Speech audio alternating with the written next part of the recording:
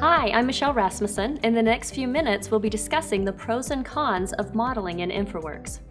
Who better to join me than Heidi Boutwell? As experts in Civil 3D and Infraworks, we tend to field a lot of questions from users. For example, here's a question from an engineering firm that's a mid-sized firm.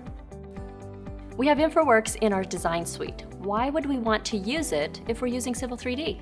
Great question. A great place for firms to start is to ask themselves if they're realizing the full benefits of model-based design, including visualization. Exactly. Infraworks allows you to fairly quickly generate a photorealistic representation of your project. For example, when you go to the community for public approvals, it's very difficult for the public to understand a set of plans. But with Infraworks, you can generate a realistic 3D model that shows not only the design, but the design in the context of the surroundings. In Utah, we were developing a project at the top of a mountain, and we showed the people view from the top of the mountain into the valley and from many other angles. This allowed for end users buy-in early in the project.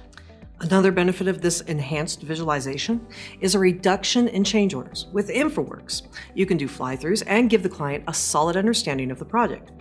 With all the detail, everyone is on the same page and expectations are clear. Infraworks also allows you to easily share the model. If someone doesn't have Infraworks, you can publish the model to the cloud and stakeholders can view the model on a tablet in the field and interact and move through the model while standing at the project site. Sharing the model to the cloud certainly reduces the load on your own servers, but it does pose a significant security issue for some customers, such as large firms who have NDAs and on contracts who do not want to place their data on an Autodesk cloud server. Now, if that data were placed on their own cloud server, then they would most definitely use the cloud, as they can assure their client that their NDA that they signed will hold firm. At the moment, we can't choose a different server for Infraworks. The real opportunity for civil firms is using more of the tools in the design suite.